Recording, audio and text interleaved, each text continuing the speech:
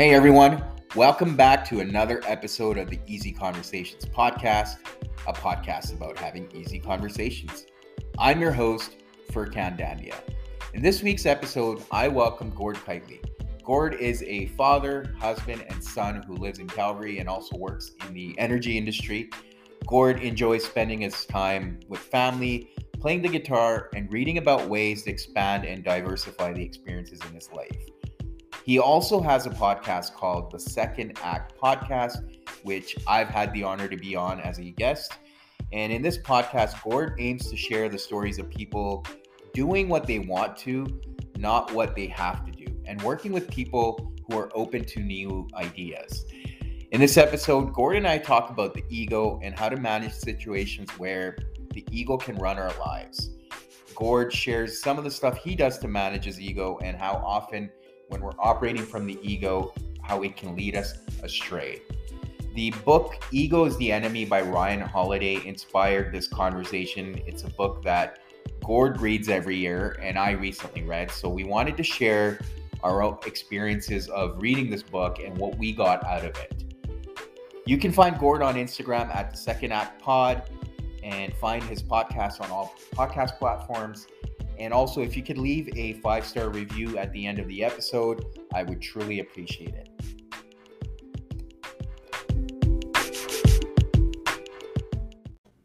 All right, Gord. Oh, there's a timer.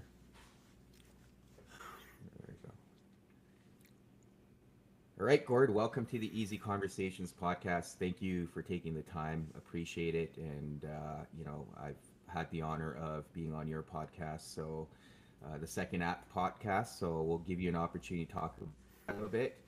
But so I'm super excited about this conversation. But before we get started, I always give guests an opportunity to introduce themselves, talk about what it is that they do, and then we'll jump into the conversation. So over to you.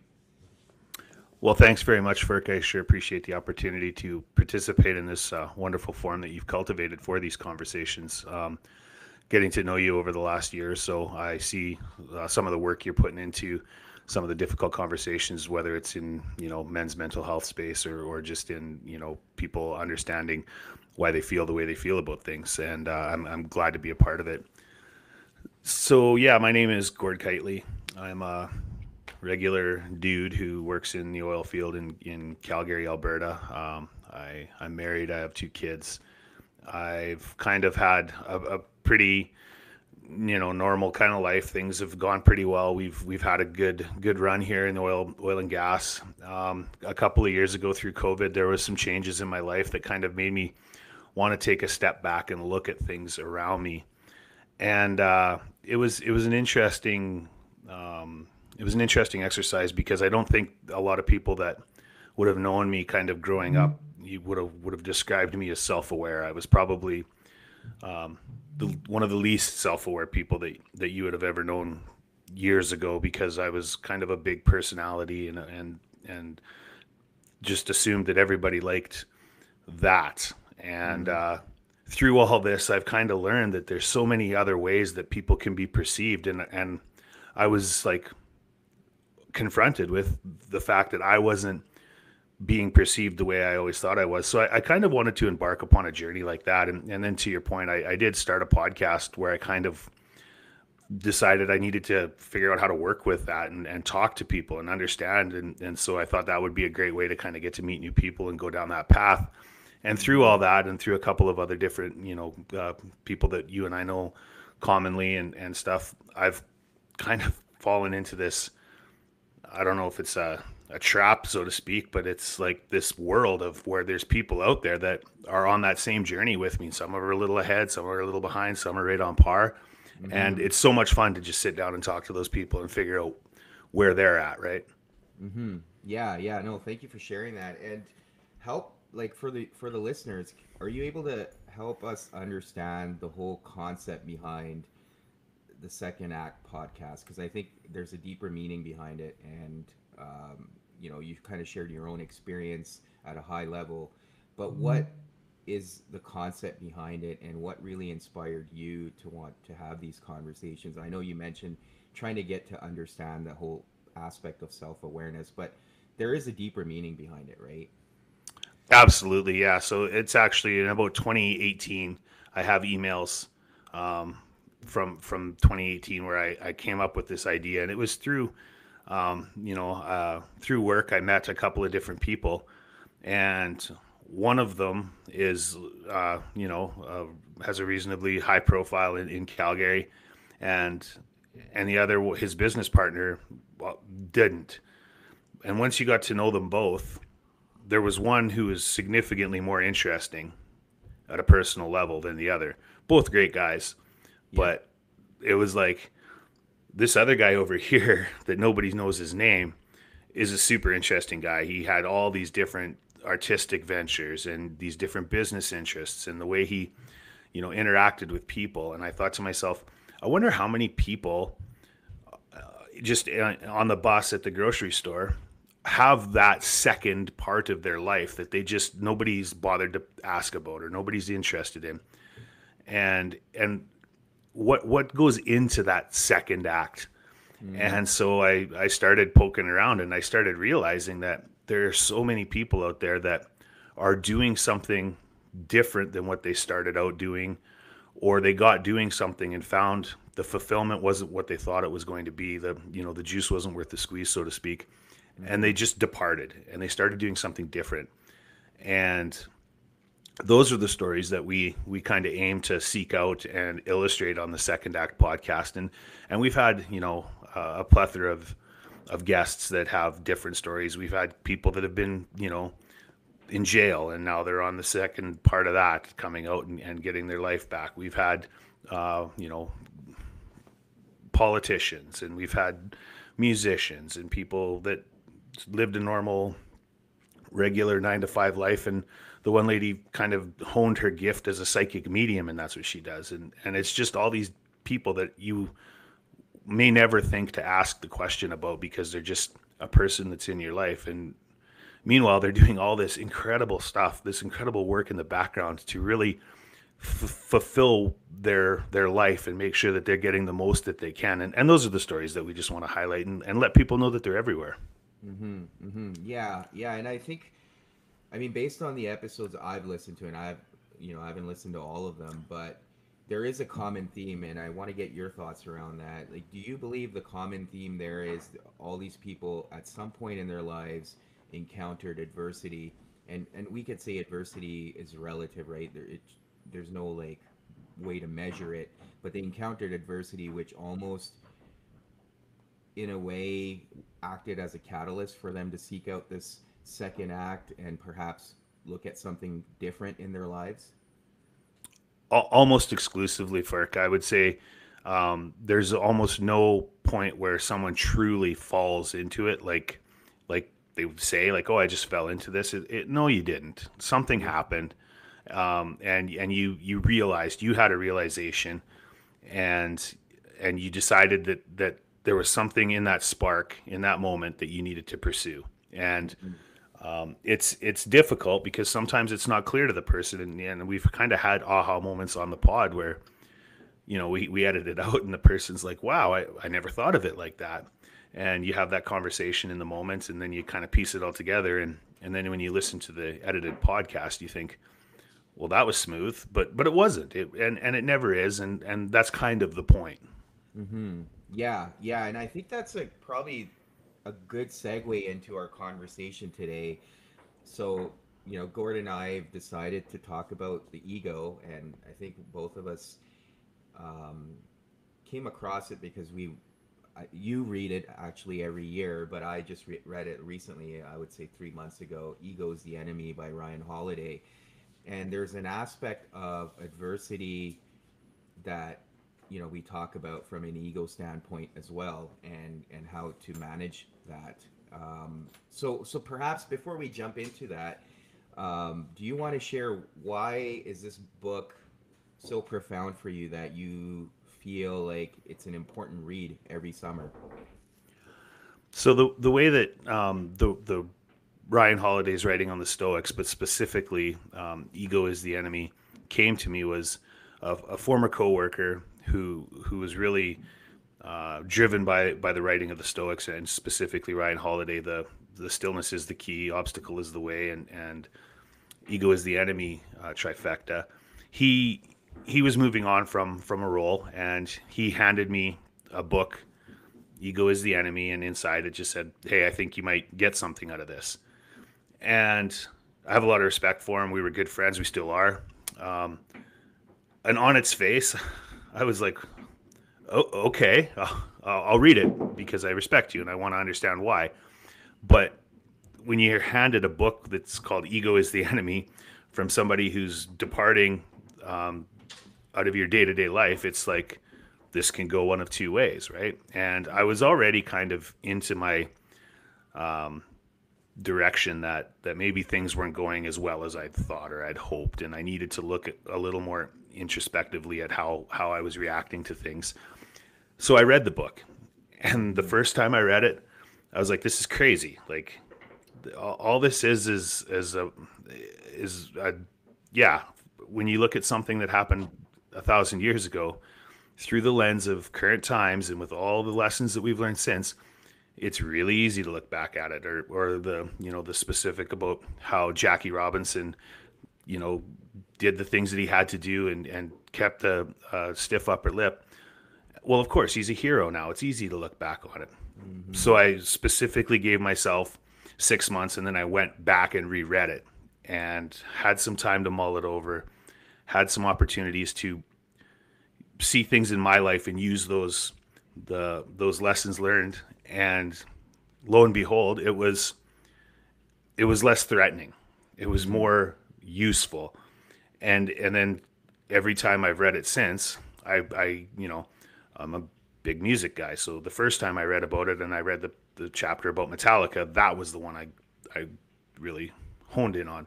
Mm-hmm. Well, now that I've read it a half a dozen times, I'm reading some of the other ones that are about some of the philosophers and using those lessons. And lo and behold, all these lessons kind of compound on each other. And so now I find myself every spring really looking forward to the opportunity to dive back into the book and see which one's going to stick with me this year. Mm-hmm. Yeah. Great thing about it is there's tons of stories in that, as you mentioned, you initially gravitated towards the Metallica portion, but there's a lot to take out of it. You mentioned threatening. What about the book, like at least in the beginning, felt threatening? Because I'll share my own experience too. But yeah, what about it was threatening for you? So if I had not been as aware going into it, I don't think I would have been threatened. But because I was aware that there were some cracks in the way I perceived myself, I felt really threatened about reading that book and wondering what I would see. Was this going to be an expose of Gord? And at that point I was in my early 40s. I'd been fairly successful. My family was healthy. I felt like I'd done all right. And the last thing I really wanted to do was read a book that was going to say, all of that is in spite of these behaviors. And it was threatening to me to want to go in and do that exercise.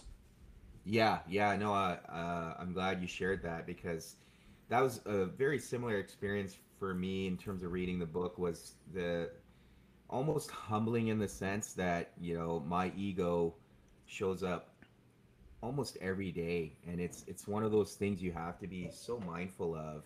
And at least for me, I have to be aware of it when it shows up and presents itself. And the reason why I felt adversity is a great way to start probably talking about the ego, because I've had my times with adversity, and it's easy to be able to blame circumstances or other people for the challenges that come into our lives, and that's the ego really talking from my perspective. And often we have to take a step back and keep that ego in check, but also understand what is it that we're doing to bring those situations into our lives. What is our role, or how are we going to choose to react and show up differently? And those are where some of the realizations I had, even in the smallest things that occur on a daily basis. It's easy to get flustered and blame other people and get upset with other people. So I don't know if you have similar thoughts or what your experiences is, because there's the reason why I'm going with adversity is because the book is broken into three sections, and one of them is around failure and how the ego shows up. So I wanted to perhaps touch on that. But yeah. So the part around that and managing that reaction really sunk in with me about the second or third time through when the John Wooden portion of the book about how the winningest college football, or pardon me, basketball coach of all time was decidedly dispassionate about things. He did not bring passion. He was purposeful. And as I looked into that was counterintuitive, right? Follow your passions. That's what everybody tells you. If you do what you're passionate about, you'll never work a day in your life. And here we have this person who's kind of by and large accepted as the pinnacle of success in his chosen field.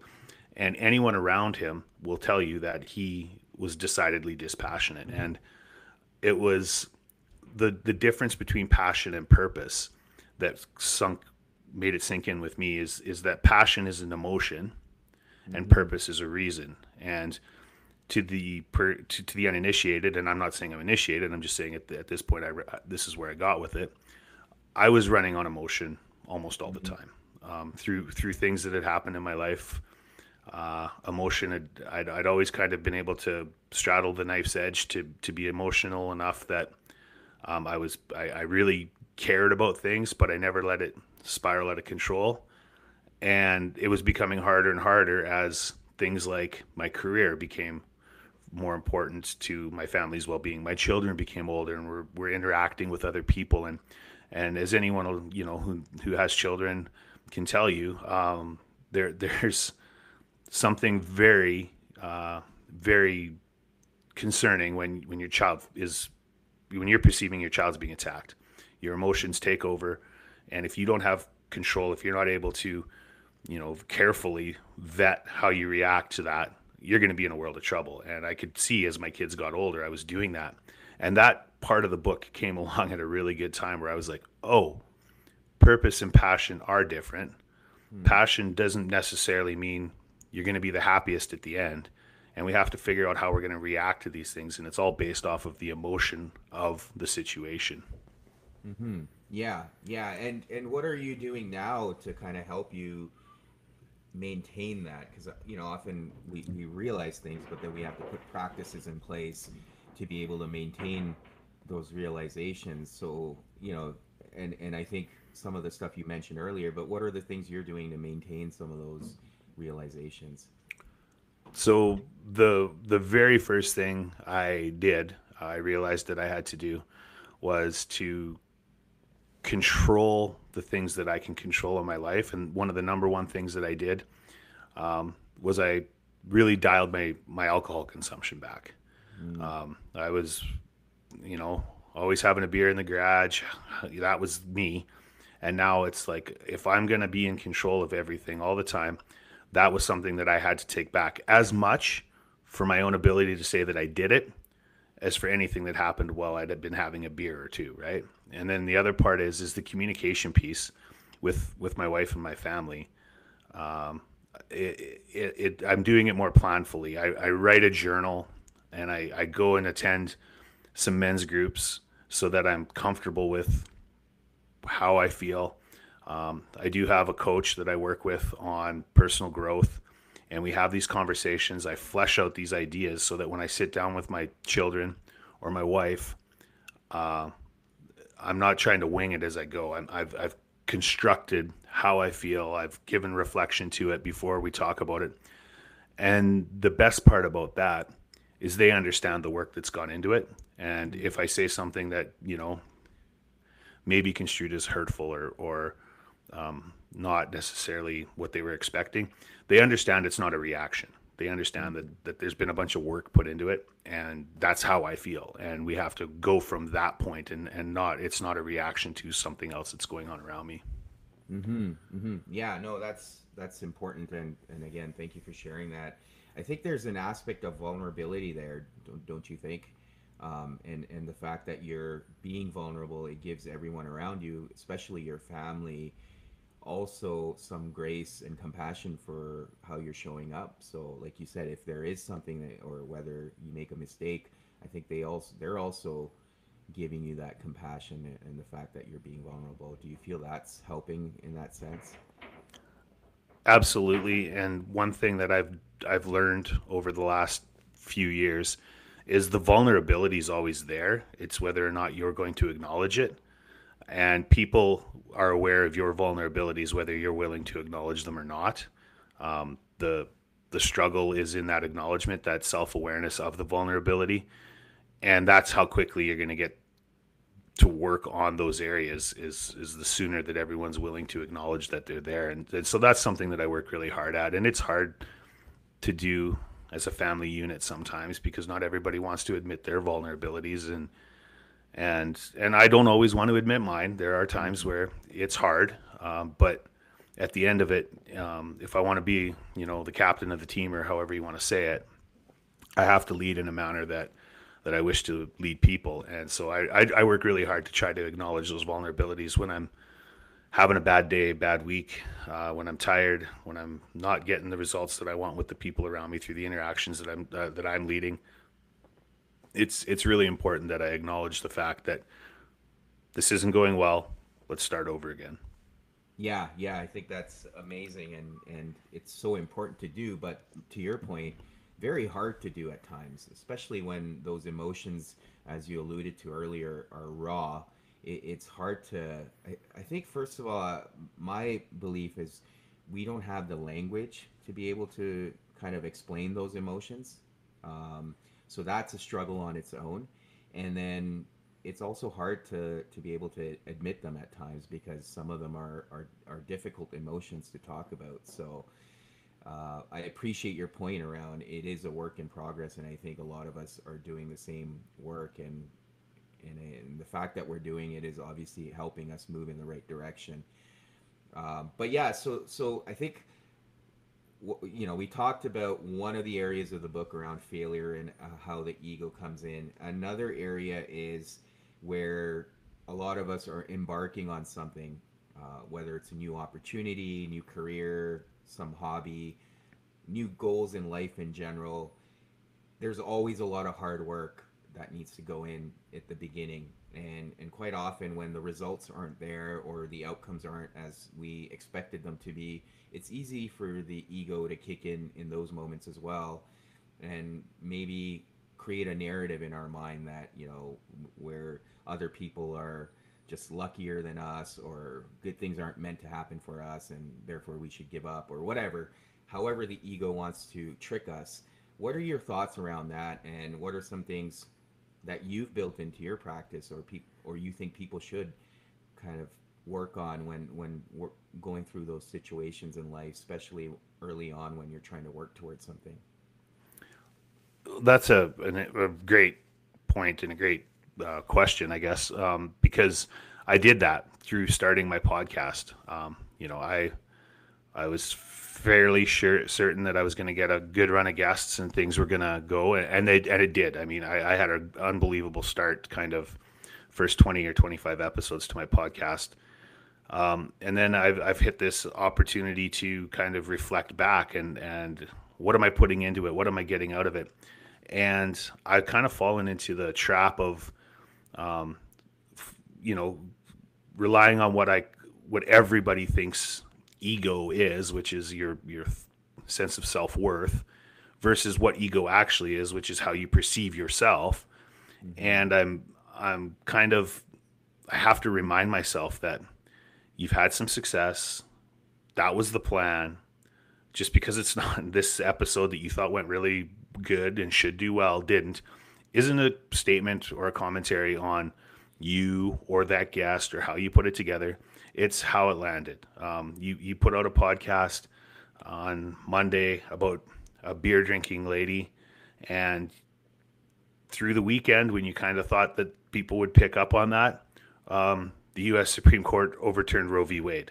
And I mean, I can't control that. That's just how it goes. So did I probably, instead of a bunch of people tweeting and Instagramming about this beer maven that is going around Calgary taking people on these crazy beer tastings, are they tweeting about other things and advertising that?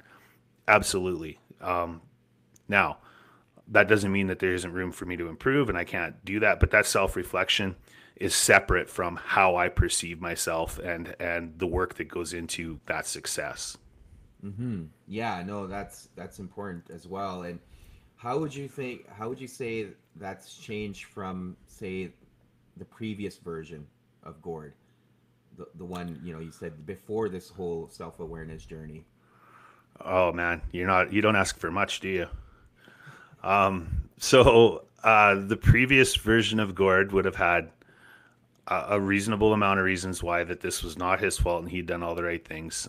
Because I always was, fairly planful, and I didn't do things very often without reason. So I had it in my head that I had looked at all the angles, and this is my decision. This was the path. It was the best one. And when it didn't work out, it had nothing to do with the fact that I had miscalculated or that something had changed. And to be honest with you, I kind of started to come to terms with this as I started to listen to sports radio, and people would change their picks. And the callers would yell at them about, you said Flames in 6, and now you're saying Flames in 3. And the guy would say, yeah, but I thought Goudreau wasn't going to be injured. I have new information. I get to change my pick. And in my head, I was like, man, that's so applicable for everything in life. All we do is get new information. And yet somehow, because of our ego, because of the way we perceive ourselves, we're beholden to these decisions that we made so long ago. And it's so absurd, right? Yeah, and it's we're in a different world too, where anything we go out and say is almost out there now, especially with Yeah. social media. You can't really retract stuff, but I think there's, yeah, and the antidote always for for ego is humility, and I think being able to accept the fact that, hey, I had different information at the time, or sometimes we have blind spots too, right? And we don't consider all the information that's in front of us. That's important too. But I think the biggest piece that you mentioned, and I've also appreciated over the last little while, is considering every opportunity as something we can learn from, right? So if the results aren't what we expected, it's understanding why. Why are the results not the same that we thought they were going to be? And sorry, go ahead. You have something to say? Well, I think it's an interesting concept because the arrogance that goes into the assumption of the result, right? Like that's Yeah. part of all of this conversation as well. Yeah, yeah, absolutely. But I think there's a deeper aspect too when you think about it, is why do we want those results to be the way? Like, why did you want this episode to do so well? And I think often there is an aspect of ego attached to that as well, because it's something we're putting out into the universe, and we expect it to do really well because we believe we put in all this time and effort and creativity and thought behind it. But there's also millions of people doing the same thing. So what's the Well, difference? and even an episode of a podcast or a project at work, or even your child. You put all this effort into taking your child to the piano recitals, and you buy the piano and you get the extra lessons, and you put all this effort in, and then they go and they don't get hot cross buns right, and you had this in your head of what it was going to be, and it doesn't meet that. And it goes back to that arrogance from the ego. Like, who are you to assume? And I think that's a really hard thing, that you just get to assume that all this hard work's going to equal success. And I'm not going to get into participation medal culture and all that stuff, but I will say that we don't do a great job of dealing with failure, teaching people to deal with failure, or even accepting it, that it's part of the process. And you'll find the truly successful people, like the Olympic medalists and the people that are, on the, J.K. Rowlings of the world, that are wildly successful in their chosen field. Failure is as much a part of their story as anything to do with success. And they've learned to, deal with it, manifest something different out of it. And we don't necessarily do that because we have so much available to us that if we fail at one thing, we're just on to the next one. And we always just assume, because of our ego, that we're going to be better at the next thing based on what, right? No, there's no reason to assume that, but that's kind of where we're at. Well, and I think it's aspect. There's an aspect of culture too, where you know a lot of successful people, you only hear about their successes, right? Like, whether it's the Olympic medalists or as the successful authors, you don't hear about all the grind and all the times they failed, because that's not really talked about. So for Do you believe that though, or do you like? I actually would argue that if you want to find out about the grind, there's no end to the avenues with podcasts, and I think there's people that are truly successful that put their failures out there to see. Absolutely, I mean, I don't believe that. I think the information is there, but through media and stuff, what's talked about generally is the success, right? They're not talking about, oh, this guy uh, failed. And one of the most recent examples I came across was, I happened to read Will Smith's book, and you don't really hear about everything that happened in the background. You kind of know, okay, this kid came out of nowhere, had a successful TV show, and then ended up becoming the most successful actor in Hollywood history. But you don't talk about, or at least it's not talked about in terms of like him basically being broke at one point, Yeah. until he shared it in his book, right? So I think there is an aspect of culture where a lot of people almost are misled, or assume that everyone's who successful in their field, they just were talented, and then they picked it up and became successful, and there's not a lot of conversation around all the hard work that went behind it, and all those failures that allowed them to learn from those failures. Well, and think of um, I don't know what the right term is, but how secure Will Smith has to be in his position, going on with all that's going on in the world around him, to put that out there in a book, right? Like that, that's an ego based thing as well, that he's in a position where he can say, look, I'm good enough today that I will tell you how bad it was before. And a lot of people won't do the bad as was before until it's good enough today. And what happens if you never get there? Then, to your point, nobody will ever talk about it. Yeah, yeah, no, that's fair. So yeah, I think in terms of when you're aspiring for something, obviously there's going to be failures and obstacles along the way. What's kind of your biggest takeaway from that aspect when it comes to the ego? Well, the biggest takeaway around um, trying to avoid the failure while you're aspiring is to be comfortable with the fact that you're not going to avoid the failure while you're aspiring. You have to be ready for it. You have to be aware of it. You have to recognize early when things aren't going in a manner that you'd wish or that you'd hoped, so that you can make the adjustments. Now that's a hard thing to do. That's around that self-awareness piece that we talked about. Yeah, But the other part of it is actually being able to commit to making the change that is required to come. And that's where I struggled. I had changes in my life that I recognized weren't compatible with who I was and how I lived. mm-hmm. And I put my hand up and said, I'm willing to make changes so that we're more in alignment. I really wasn't, because I didn't believe in it. Now it resulted in a bunch of changes in my life, better, worse, and different.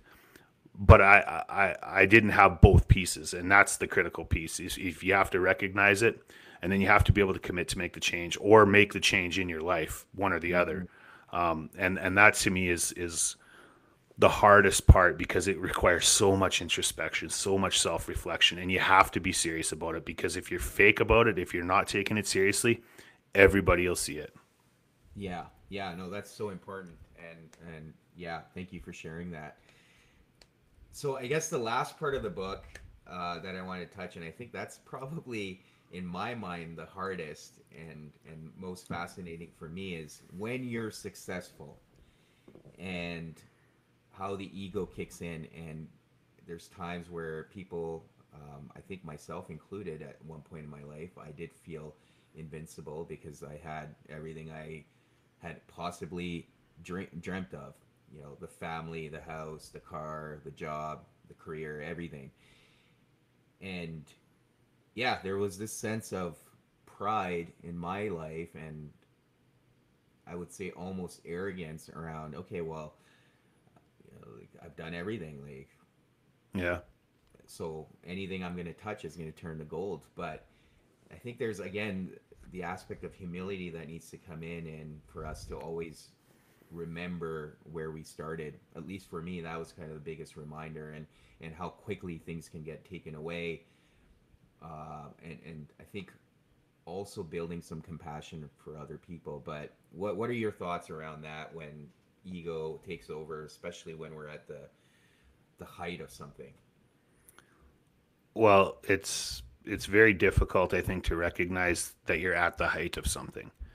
And when you're working towards something and you're starting to realize those goals and the fruits of that labor, if you're not, you know, if you don't have people around you that will hold you to a dose of humility, it's really easy to end up on a trajectory where you think, I deserve this because I've done this, not realizing that your starting blocks might have been so far ahead of the guy behind you that he's worked just as hard for a fraction of what you have. And there's all that goes into those calculations and equations as well. But I just think that if you're being serious and honest about what your goals were all along and you're managing them, there's an opportunity every step of the way to avoid those pratfalls. It's when the goal as a 22-year-old college graduate is to be a director at a company. There's so much that can happen in between there that you can lose your way. If the goal is to find and secure employment, that's a goal, manageable goal. And then from there, you get into a company and you say, I want to be a sales lead by the time I'm 25. That's a goal you can manage.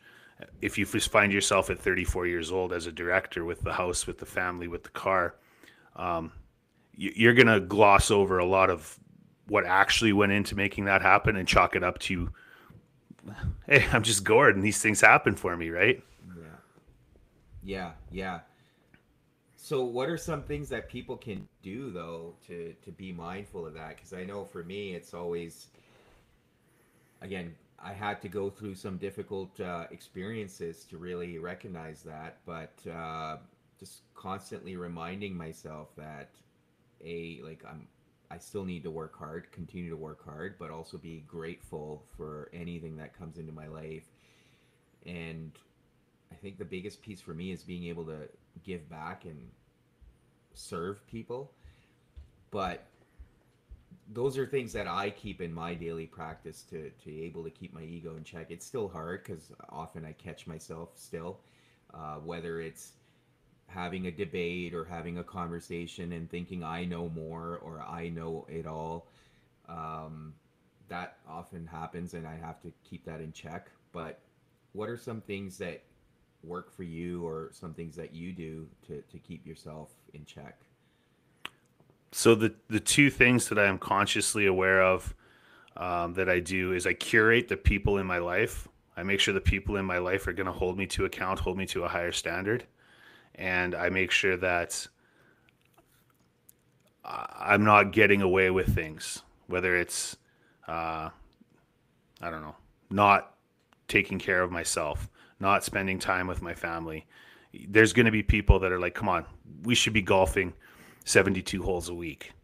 There's people out there that do that. I could find those people and I could go golf 72 holes a week, but that's not who I am. Who I am is the guy who has to plan a week ahead of time or 10 days ahead of time to get out for 18 holes every 3 weeks.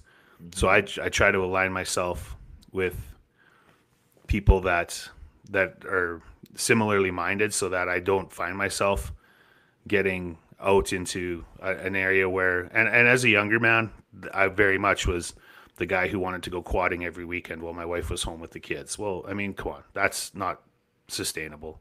That's not what this is all about. That's not why we entered into all of this. And as I've said that, I completely forgot the second part of what I was going to say. So, yeah, I don't know if you can edit that out or not. Well, I think so. This first part you said surrounding yourself with like-minded people. But I'm curious about, because you mentioned earlier you had, the first 20 25 episodes were successful, as you mentioned. So when that was happening, obviously starting a podcast is not an easy task. There's a lot of vulnerability attached to it. You're putting yourself out there, you're exposing yourself to criticism. So when things did go well, how were you able to maintain that aspect of ego and still have that humility and continue to do more with the same level of excitement and passion? Well, the passion never wavered, so or the excitement level never wavered, so it was easy. It was a self fulfilling thing, and by the time I hit, I think episode 25 was my first episode that ever cracked 1,000 downloads, and it was like, this is easy. When you're seeing that kind of response, it was no trouble at all to keep it going, and I there was enough, because there's a guest on each podcast. There was enough correlation between the really interesting guests, or the ones whose story was just a little unique, or maybe they were a little more engaged. They would do just better than some of the other ones. That I kind of understood that I was just as dependent on the guest as me. Talking to some people that have podcasts and coach people, they want to get away from that. Ultimately, you need people to want to tune in to listen to your take on their story, and that's how you maintain that steady trajectory. Mm-hmm. And I think I kind of thought, okay, I've got this base, I've got these numbers that are holding pretty steady through 25 episodes. And I started to do some other ones that I found more interesting, and maybe I just didn't have people tuning in to hear my take on their story yet. And maybe that's kind of why things leveled out. They haven't dropped. It's still going well, but I certainly haven't maintained that. And maybe I never was going to. Maybe there's that part of it too. I'm not sure. Yeah, yeah. But how were you able to, at least when you saw that success, uh, maintain like the ego though? Because I think it's easier to get carried away, right? Like I think if I'm just putting myself in those shoes, like I've had some episodes that have taken off too, and I'm like, oh, okay, well, here we go. But Yeah. often reality hits, and you're like, okay, well, I still have a long ways to go here. So Yeah, but even on your journey in a similar vein, you just know that it's not you. Even when it's going really well, you're a part of it. yes, Um, you just know that because there's so many variables. We talked about the news cycles that happen and the different things. I've had people that have a small social media following that promote an episode that they appear on very hard, and it does really well. I have people that have a large social media following that don't mention it, and I'm tagging them, and that's how their audience is finding them, and it doesn't do as well. And I can't control all of that. So by the time I kind of got into episodes, let's say 30 through 50, I had a pretty good handle on, this is how I do it. I've done my research. I look at my analytics and see when the people that interact with my content, when they're on, I make sure that I get my stuff out during those times. The captioned videos do well.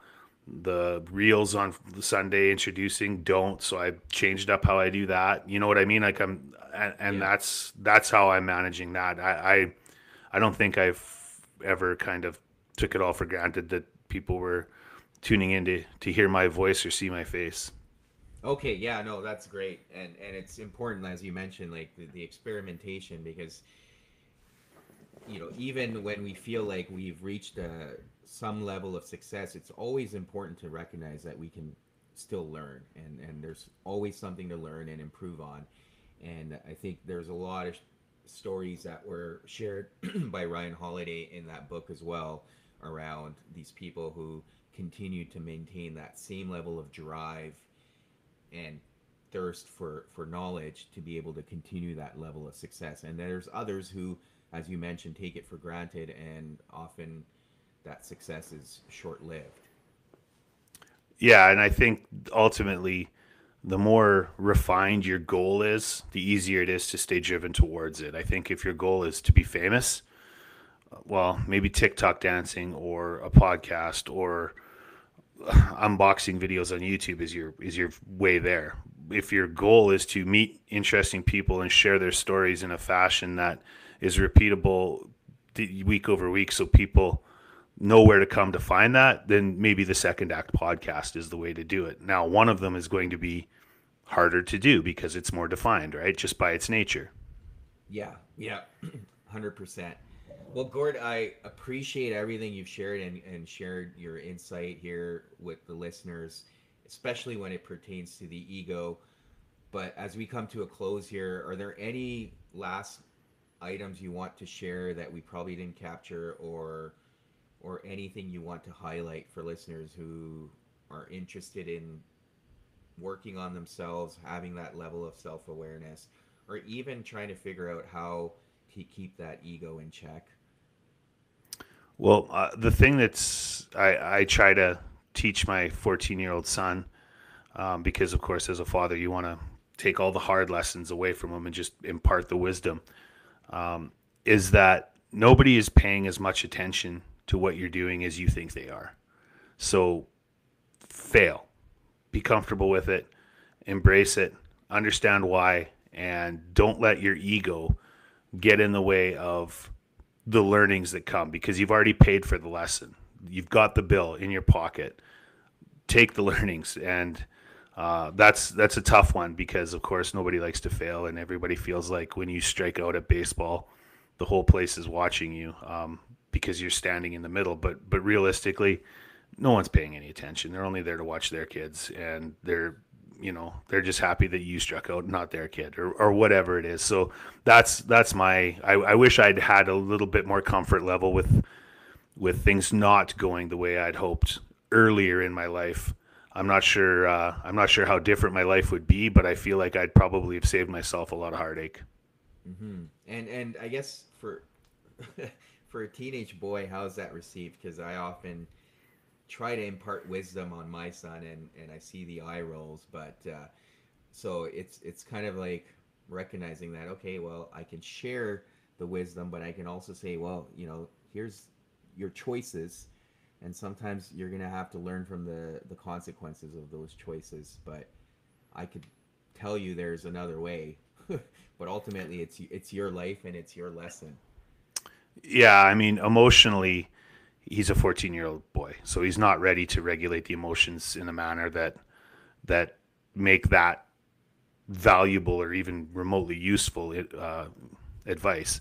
But you know, cognitively, he understands that yes, this is what Dad is saying is correct. But it's just, I mean, all the other things that go on in a 14-year-old boy's body, that emotional regulation piece is so far down the list that we struggle with it. And Yeah. all we can do is let him know that emotional regulation piece doesn't, it's not who he is. It's a part of who he is today. And the more you work on it today, the easier it'll get tomorrow, and eventually you'll get to a point where it is a piece of who he is. And hopefully, the downs don't have to be his downs, so that the highs happen a little more often. Yeah, no, that's great. Thank you. And I guess for listeners that want to either check out your podcast or find you online or social media, what are some of the ways they can do that? I really appreciate that opportunity, Firk. Yeah, so I have the Second Act podcast. It's available on Spotify and Apple and Google and all the places you find podcasts. We're pretty active on Instagram and Twitter at the Second Act Pod, and we're got some fun stuff lined up for the summer. We've had a pretty good run here with some really kind of heavy topics, some people that are doing some heavy, mental health stuff. I've got one this week coming up with a lady named Kara Fogwell from the Wellness Initiative that I'm really excited about. But we also have some fun ones. We've talked to Quick Dick McDick, and we talked to the former Premier of Saskatchewan, Brad Wall, about getting out of politics. It's a unique mix. There's a lot of cool, fun stories out there of people that are doing different things with their life, that not everything has to be exactly what you wrote down on your on your little piece of paper when you were in kindergarten when you said you wanted to be a fireman or whatever. Yeah, absolutely. And I think, again, as we mentioned, one of the biggest things is it's never too late to make a change. At the same time, you also have to kind of be aware of your ego if you want to make change and do something more fulfilling and be able to often even live life with your purpose. I think a lot of people do get stuck in that mindset that I can't make a change, and those stories are all very inspiring to consider when you think about it.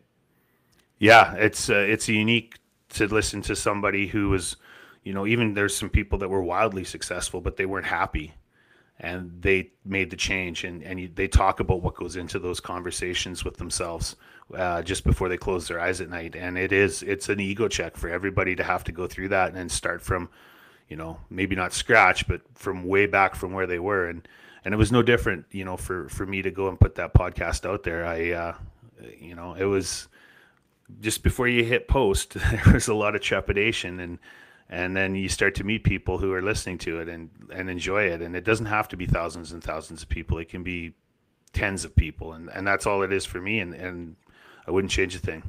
Yeah, yeah, no, that's great. Well, thank you again, Gord. I appreciate you taking the time and giving me the opportunity to have this conversation. Um, and thank you for being open and sharing a lot of stuff that I'm sure would be hard to share. Yeah, no, it was great to be on, Ferk, and I really appreciate the opportunity. Thank you for tuning in to another episode. As always, please subscribe to the podcast if you enjoy the episodes or leave a comment in the comment section. I always love hearing from you. Thank you again, and until next week.